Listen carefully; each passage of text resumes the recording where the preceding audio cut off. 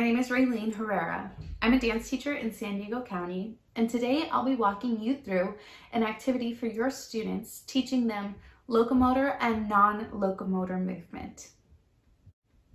Locomotor movement is movement that travels from one location to another or in a pathway through the dance space.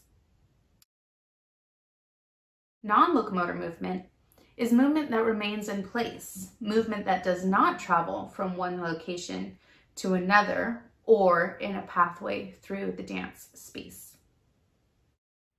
Locomotor movement could be anything like running, walking, leaping, hopping, crawling, rolling, anything that can take you from point A to point B. We know that one of the elements of dance is space. We can use locomotor movements or movements that allow us to travel to create pathways in our dance space, like zigzags or curved lines. We can use this space to enhance the dance. Non-locomotor movements are movements where you stay in one place. There is no traveling. This could be something like a punch or a kick, maybe a stretch or bending, twisting, moving our hands open or closed. The point is that our feet stay planted on the ground and we are not moving around the dance space. It can be very difficult for students to distinguish between locomotor and non-locomotor movement. The way that I teach it is I go to the whiteboard and I discuss what locomotor and non-locomotor means. I have the students give me examples of each definition. So I would put run in the locomotor column and bend in the non-locomotor column. Then the students have a list of all the actions that could fit each one.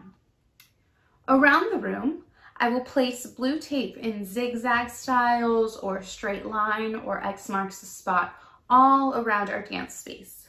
Then I'll turn on a song like Un Poco Loco from Disney's Coco, or the Locomotion even, something to get them thinking that this is a game.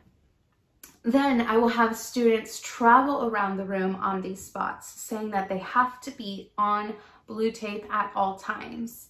It sort of feels like when you would play lava on the floor with couch cushions and you would jump from one spot to the other. So then I would press play. And when the music stops, I would shout out either locomotor or non-locomotor. If it's locomotor, students would start traveling along those blue tape lines and they will either crawl or roll or run even. But if it's non-locomotor, they're tempted to want to move and then they realize it's non and they freeze and then they think of something like swinging their arms or twisting their torso. Or doing, funny dances with their hands. Then it's sort of like a mix between red light, green light and freeze dance, because the music is going and they're just walking around, hanging out, and then the music stops and they have to decide whether they are going to be traveling to the next place or whether they are freezing. So that's one simple, very easy way to get it cemented into their brains. Another activity you can do is to have your dancers create a chant or a rap based on locomotor or non-locomotor movement. You can use the list that we've already created on the whiteboard and have them come up with a chant about locomotor, and these students work on non-locomotor. They explain what it is in their chant and some examples, and then they add movements, almost like a cheer. So they're not only choreographing, but they're explaining the vocabulary word back to their peers, and when they have that ownership, it just makes sense in their mind. In the past, I've collaborated with our physical education teacher. We put out mats in the auditorium and students were able to experiment with movements that they otherwise haven't done at school before, like rolling, a somersault, maybe even a cartwheel, as these can all be locomotor movements.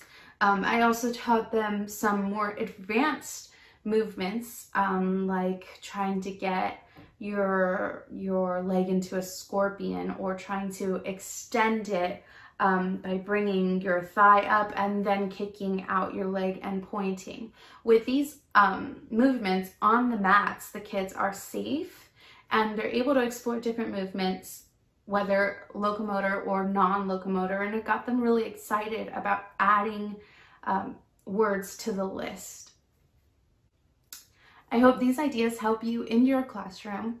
I know the 2 words are pretty big and confusing for students and teachers alike, but the more that you play around with movement, it really is just traveling is locomotor and non-traveling is non-locomotor.